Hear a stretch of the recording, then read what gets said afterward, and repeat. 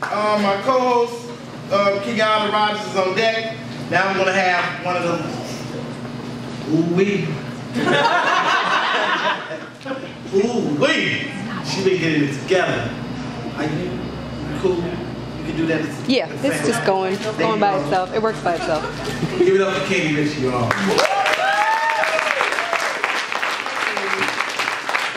Just for clarity, if you don't have a video on the Tumblr and you want to have a video on the Tumblr, then you can say what's on the side. You don't have to say what's on the side when you come up. And if you are added to the list, if you come over to Kenyatta, same thing. And you don't have to be a Black poet to post on the Tumblr.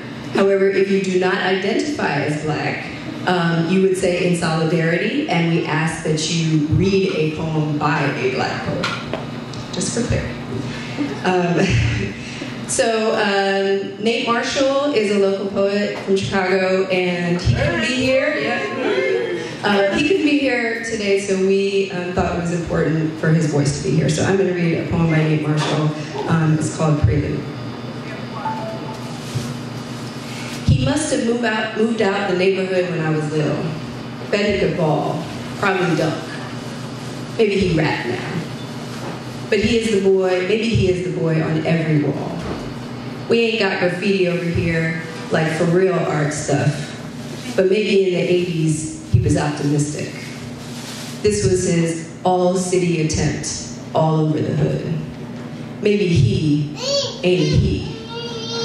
In the time before the folks nation ran everything over here, maybe the presiding clique was R.I.P. I see it everywhere. R.I.P. Bird, R.I.P. D, R.I.P. Man. Maybe R.I.P. is a girl. I see her name next to all the bad boys, all the big boys my mama told me not to fool with. Maybe she's all their girlfriends at once. But they all gone. No wonder she keep finding new boys to kiss.